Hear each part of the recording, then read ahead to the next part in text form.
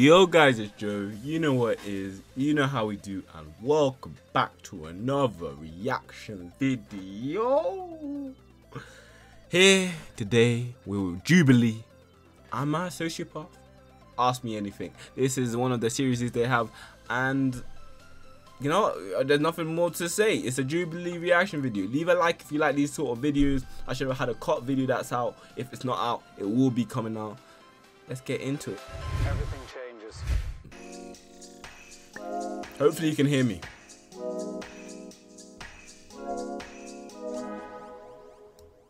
Turn down a little bit. How can I know that you're being honest with me, and did you lie to any of us? I don't think I've lied to anybody. I guess I could be lying to you. If you Damn. were alone in a room with a diagnosed sociopath, what would you ask? What would you Have ask? you ever- Hold on. What does empathy? Diagnosed sociopath. What is a sociopath? In my head, a sociopath is someone who's pretty open, like they can't... A psychopath can get along in society. They can do things very secretively. Whereas a sociopath is more like open, can't really get into like the flow of society as much because I'll put the definition, but I'm pretty sure it's along the lines. Or there are someone who is unable to empathize. You know, it's that sort of thing. Unable to empathize, unable to sympathize, can't really, you know, understand. They're just blunt. They're blunt, straight to the point. I'm pretty sure. And the psychopath is, they are essentially the same, but they're able to blend into society a lot better, and that's what makes it psychopathic because they're like aware of what they're doing. You know. So what would I ask for a sociopath? Like, what does it mean to you to be a sociopath? Like what? How? Because it's.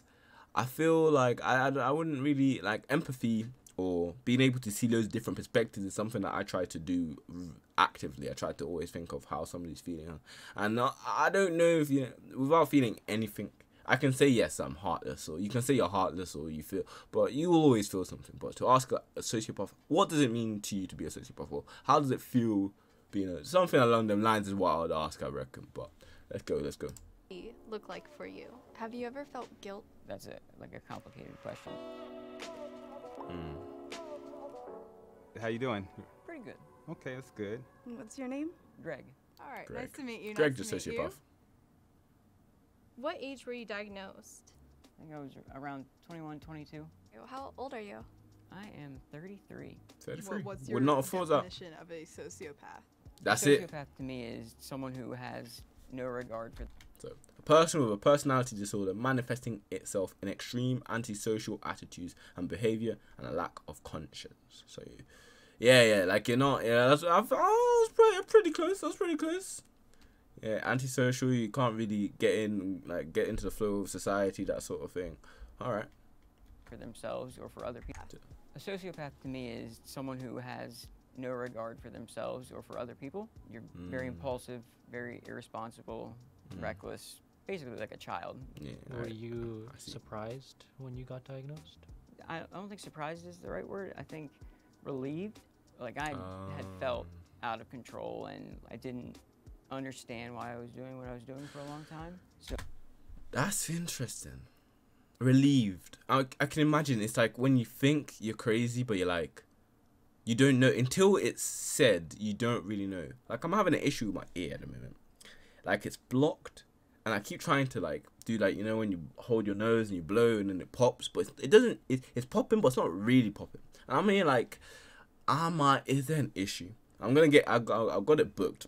I'm like thinking, if they tell me something's wrong, then it's relieving. It's a relief. It's like I'm not going crazy. This is something that's happened, and they've said yes, this has happened. It's like, I guess, you know, it confirms what I was already thinking, so I can see where he's coming from. So knowing that there was an actual reason behind why I was doing these things, it was really like kind of freeing in a way. What made you think you was a sociopath? Waking up in prison was probably my first clue. Do you mind me asking what led you to go to prison? I've committed several crimes. I was using drugs and selling to support my habit. Yeah. I also have many like retail thefts. How long ago did you commit those crimes? The last time I committed any crimes was 2011. And then you Well haven't played. committed any crimes since then? I wouldn't say I haven't committed any crimes. I haven't committed any major crimes since then. Actually, I don't even drive recklessly anymore like I used to. I stopped stealing. And now that I say it, I don't know if I've been doing crimes. I think I changed my ways. What made you make the Oh, decision that's to nice. change your life? Not wanting to go back to prison. It was one of the worst experiences of my life. What do you think people most... I mean, you must have been through a lot for that to be one of the most prison. I've never been to prison. Obviously, I can see the depictions of movies and series of how it is to be in prison, documentaries, obviously. But I feel like you're not gonna go to prison and be like, yes, this is nice. So I said one of the worst experiences. Wouldn't it be the worst experience? But clearly, you've been through a lot in your life, so it's one of them ones as well. often misunderstand about being a sociopath? Personally, I think that the stereotype is that they're incredibly violent and just malicious just to be mean, and like just for its own sake. At least for me, that's not how That's not what it is. it presents. More often than not, people with antisocial personality disorder or sociopaths, they're just irresponsible, impulsive people. That can lead to you being a little bit aggressive and irritable, but the myth that they're violent and just out of control monsters is blown way out of proportion. Yeah, I feel that. Have you ever manipulated someone to benefit you? Yeah, of course. I feel like everyone Does this. manipulates other people to an extent. We're all trying to get something out of any given relationship. Okay. I haven't really thought of it that way. For me, it's more like mutual respect and wanting to do others for people to make them feel better. Yeah, I see what you mean. I look at all of my relationships as very transactional. And it's fair. just kind of the way that I engage with the world. What? That's an interesting one. He does have a point there in terms of when it does come to like relationships. Obviously, depending on who you are and depending on how you are, it is all in a way transactional. You know, some things you would do for the sake of because of the respect of the other people, but like benefit, yes, I would like them to be around. I'd like them to help me, you know, I'd like to help them. So I can see both sides. I can see his side, especially having being a sociopath and seeing it that way. But yeah, I like this. What are some things that piss you off? When people can't admit they're wrong or made a mistake, that drives me absolutely crazy. And I think that's just because I used to do that same thing. I used to not ever admit that I was wrong. What does empathy look like for you, if you have empathy at all? So I call it cognitive empathy. It's just cognitive empathy, being able to see someone's perspective without engaging with their emotions, and instead through a more rational and logical process. I feel like that's what I'm cognitive empathy, which makes sense, and it could anger people if you don't see the emotion part of it, the emotional side of it. But it is a good thing to practice doing, because emotions lead to you doing things that aren't really logical or aren't really it hinders.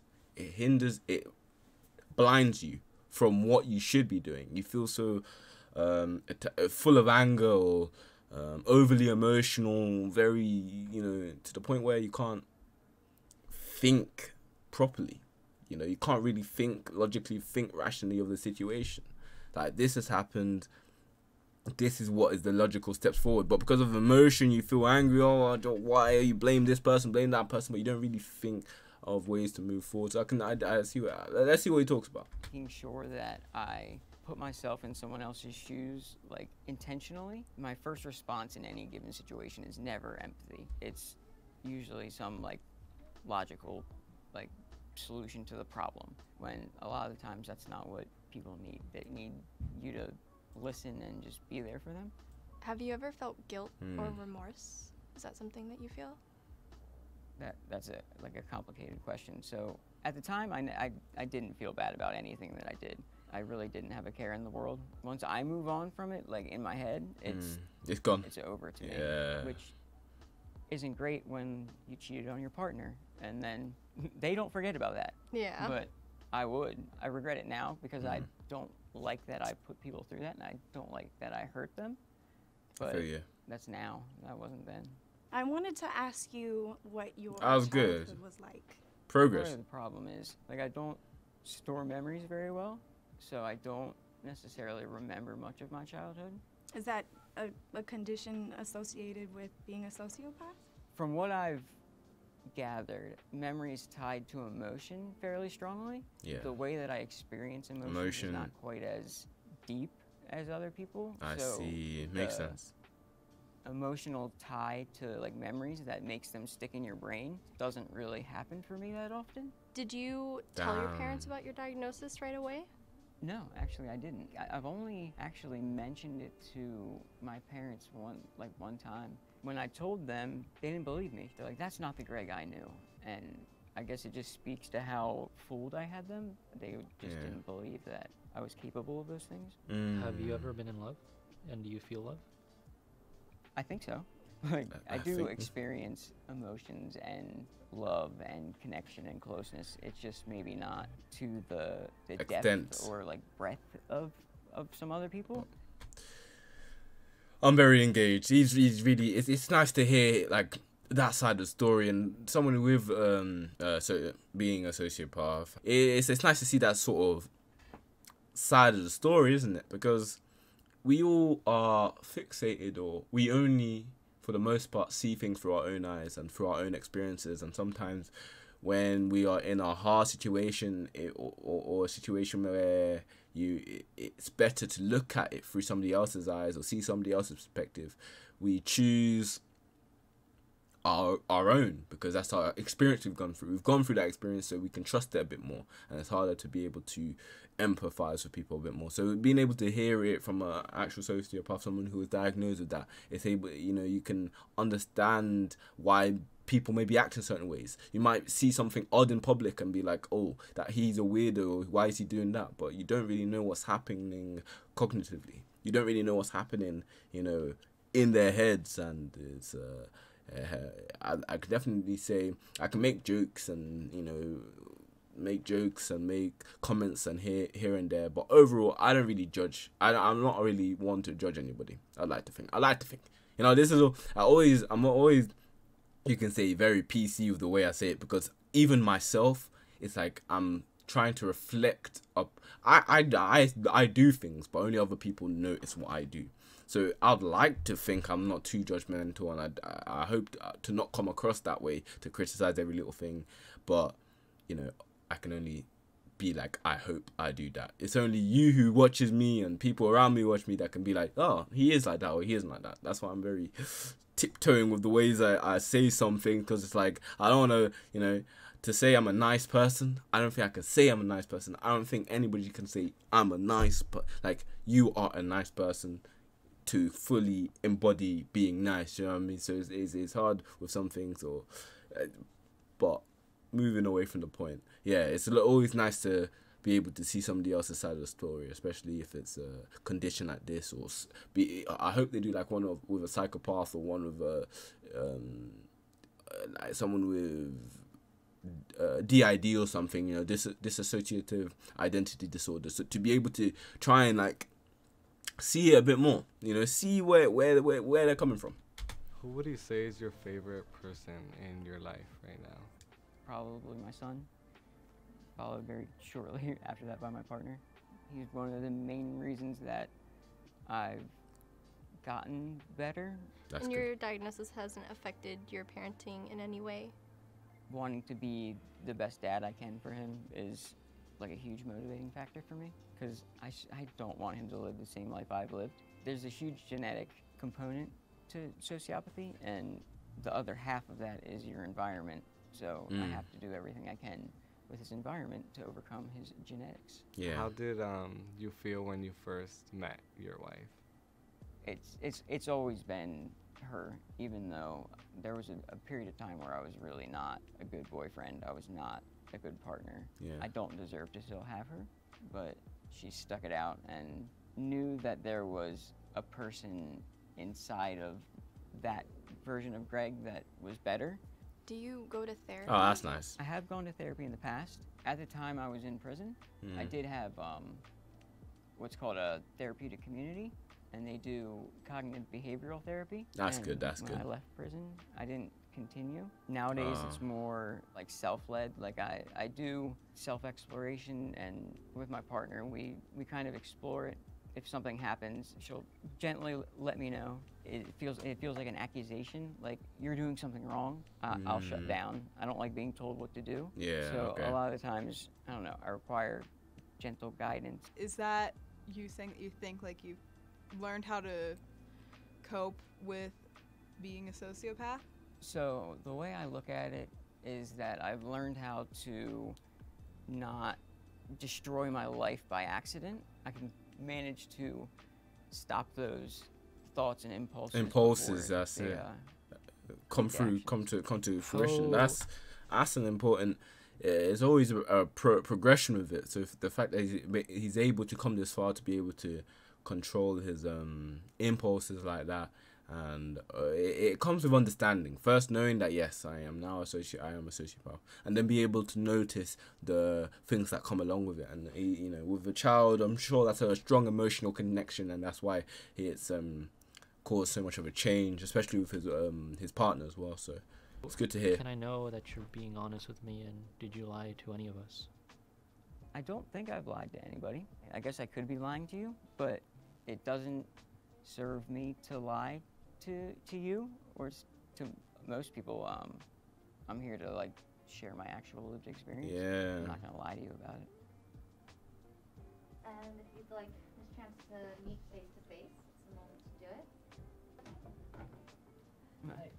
Nice to meet Greg the sociopath. I don't know if that's the best way. you. You're good. Nice to meet you. Likewise. Hey, hey, Greg. Nathan. Nice to meet you, Greg. Likewise. I'm playing put a face to you, so that's cool. It's a pretty face. It is. Nice to meet you. Likewise. Those are great questions. Thank you. There we are. We spoke with we listened to Greg, the sociopath. I don't think that's the right way to be addressing him. Greg, the sociopath. I don't mean it in a negative way, but I can hear the connotation. Yeah, it's just nice to be able to sit in somebody else's experience. You know, just trying to see what they've experienced and the way they see it. Obviously, just like every person without any condition is different. Every person with a condition, so all the sociopaths aren't gonna be exactly the same. But you can at least take out bits of what it is for him to be a sociopath and link it to what other sociopaths may be thinking or doing, or the things that they can't handle, why they might be odd in public, things like that. It allows you to see it a little bit, and the more sociopaths you meet, or the more psychopaths, or the more people with DID or whoever, whatever condition, you can slowly be able to build a bigger picture, of how it is, and to not judge straight away and have all these criticism towards them, all of these, you can think about it a little bit more. But if you got this far in the video, leave a like or dislike if you didn't like my comments or my reactions, or if I pause it too much. I'm sorry. In a moment, I try to just say it how it is, and I know sometimes I may pause it too much. An 8-minute video might become a 20-minute video just because I keep pausing it. But hey, a reaction is a reaction, as Caesar once said. He said it in the comment of one of the last ones. And subscribe. Did I say subscribe, man. Just 108 subs at the moment. Trying to get it to 500. It's a nice aim, and hopefully one day I'll get there. But you're amazing. It's the way life goes. Continue to follow me.